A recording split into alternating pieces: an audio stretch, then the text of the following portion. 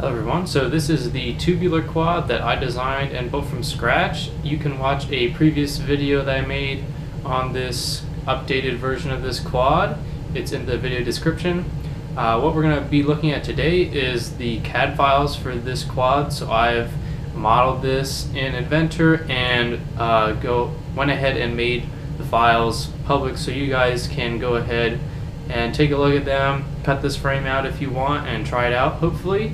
Because I really like how it flies, so I really want to share the experience with you guys as much as possible. So we're going to go ahead and take a look at the files for this quad, and I'm going to go over some notes on the design and things like that. So let's get into the video. Okay, so let's go ahead and look at how we get the files.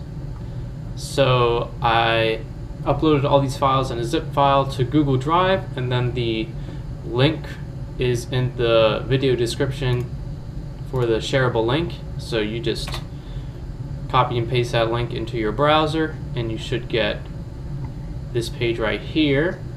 And then what you can do is just download from there. And I already have this downloaded, so I'm not going to save it. So you'll get this zip file right here, and then go ahead and extract that, and then you'll get this folder of files.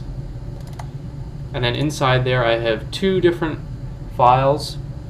One's called Autodesk because these are all the files that I basically created from the start, since I use Autodesk Inventor to 3D model.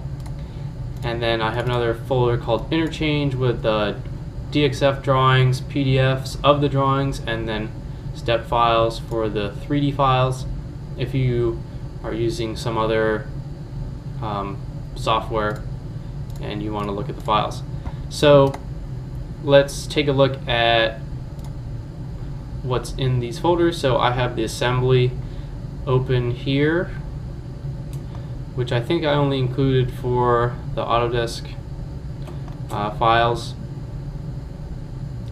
So here's the quad. It's just slightly different than the tube quad I have in real life, and the changes I made are that the front half is 10 millimeters longer of the fuselage, just to get the GoPro a little bit further forward, and this mid plate here is 1 millimeter wider on each side because I had a pretty gnarly crash where it broke right here. So I just added 1 millimeter on every side just to beef that up a little bit more.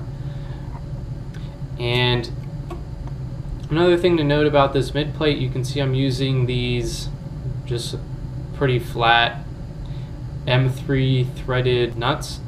You can also use like the press nuts that require an M4 hole or 4 millimeter hole, but then they have a 3 millimeter thread.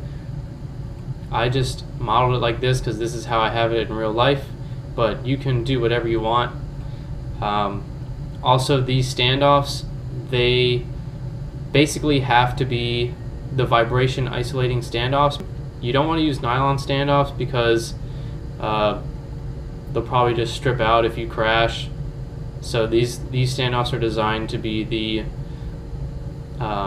vibration dampening ones that have them like the brass insert or whatever, and I haven't had any issues with those stripping out. If you're really worried about the strength of those, you can just put another M3 nut or those threaded inserts into the carbon. In addition, I'm still going with the flat plate epoxy to the tube. If you don't think that's strong enough, you can add a little piece of carbon like right here to kind of gusset that plate, but it doesn't fail enough that I care enough to actually do it in real life. So yeah, that's pretty much all I have to say about the design. So I have all the carbon parts open here. If we look at the different files in the Autodesk folder, you can see I've also included files for all the hardware, just so that you can see the dimensions of the hardware the drawings are 1:1 scale, so my idea with those is that you should be able to print them out and then just paste it on a piece of carbon plate and then just cut it out and drill the holes dead nuts on, so you don't have to whip out the calipers and like score a million lines everywhere, which is how I had to build it. And I also have the PDFs of those, so that, oh, where do we go? I have the PDFs of those in the interchange file, and they look the same. So even if you don't have any 3D modeling software, you can still use this technique to cut out some carbon if you don't have a CNC, which I think is most of us. So yeah, that's what I have to say about the drawings, and they're fully dimensioned. If I didn't include dimensions somewhere, it's because it's symmetric.